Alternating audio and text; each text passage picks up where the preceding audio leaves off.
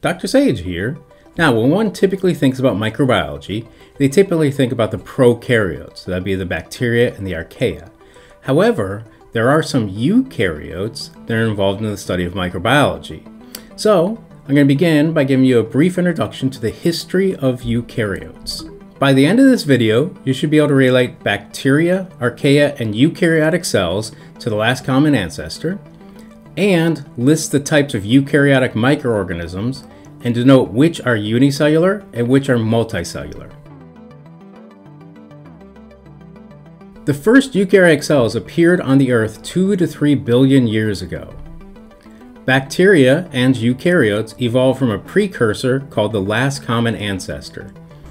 The last common ancestor was neither prokaryotic or eukaryotic, and it gave rise to bacteria, archaea, and eukarya separately.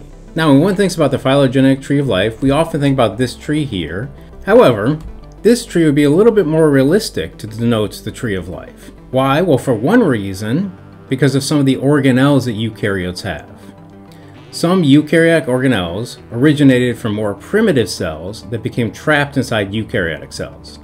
So, for example, inside eukaryotic cells have a mitochondria, and a lot of eukaryotic cells have chloroplasts. Well, those two organelles were originally a different living organism, like a prokaryotic cell.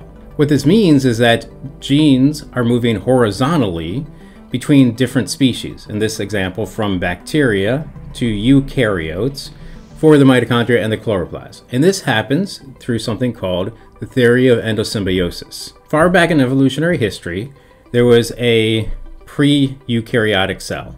That pre-eukaryotic cell started to have its plasma membrane fold inwards or invaginate.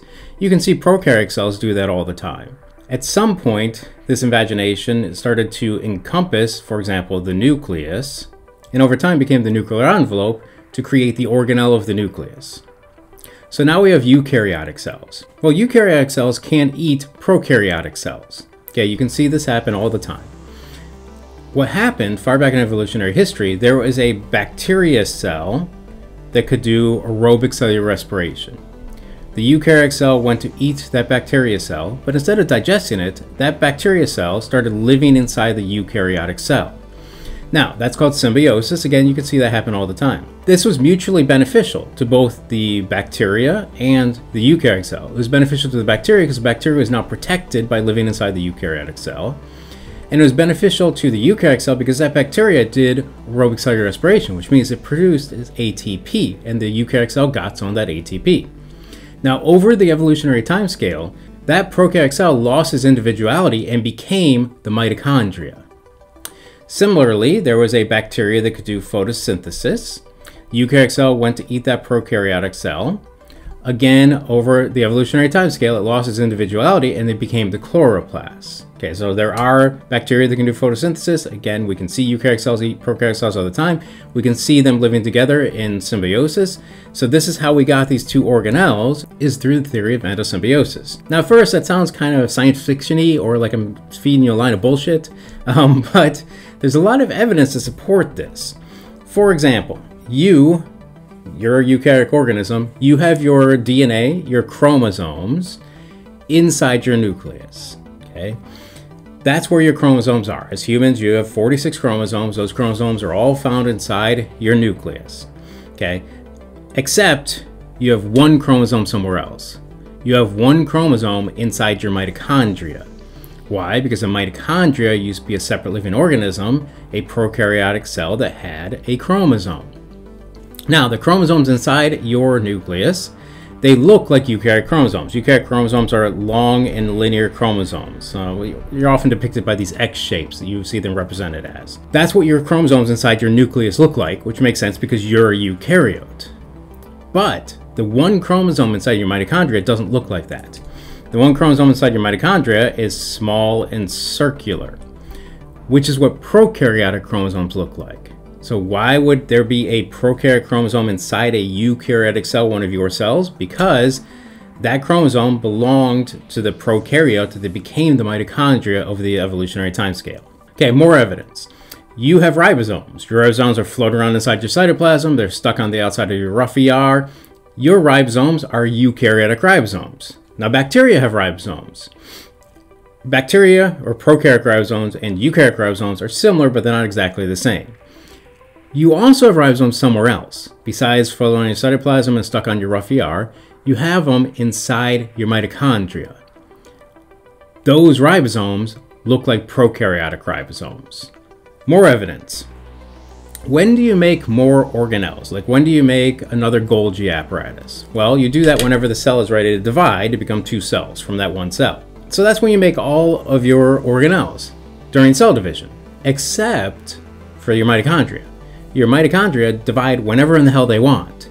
Why? Because there used to be a separate living organism, a prokaryotic cell, that would divide whenever it wanted. So that's how we got those organelles. And everything I said about the mitochondria is also true of the chloroplasts. The chloroplasts have their own chromosome. The chloroplast chromosome looks like a prokaryotic chromosome. The chloroplasts have their own ribosomes. They look like prokaryotic ribosomes. The chloroplasts divide whenever they want, not with the cell division of the cell.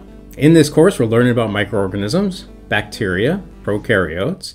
Well, as a detail, it turns out that the mitochondria likely evolved from an aerobic alpha proteobacteria through endosymbiosis, and the chloroplast likely evolved from a cyanobacteria through endosymbiosis. Now, when you think about eukaryotes, you typically think about the multicellular organisms, things like yourself, animals, plants, mushrooms, which are a type of fungi. Those are multicellular eukaryotes. Now, there also are unicellular eukaryotes, like yeast is a type of fungi that's unicellular. Protists are a type of eukaryote that's unicellular. The first primitive eukaryotes were single-celled and independent.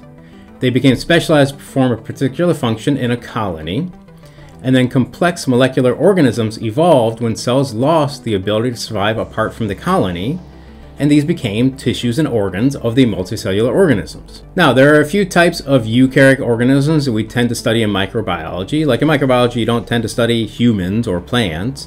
So what do we study in microbiology? Well, we study some eukaryotes that are always unicellular, for example, the protozoa. We study eukaryotes that could be unicellular or multicellular. That would be the fungi, like you can see an example of some fungus over here, or algae. You can see some examples of some algae over here. And we have eukaryotes we study in microbiology that are always multicellular. These are called the helminths. Even though they're multicellular and they're large enough to see with your eye, at least the adult versions, the reason we study in microbiology is because they have unicellular egg or larval forms. All right, well, that was your brief introduction to the history of eukaryotes as we study it in microbiology. Until next time, this has been Dr. Sage.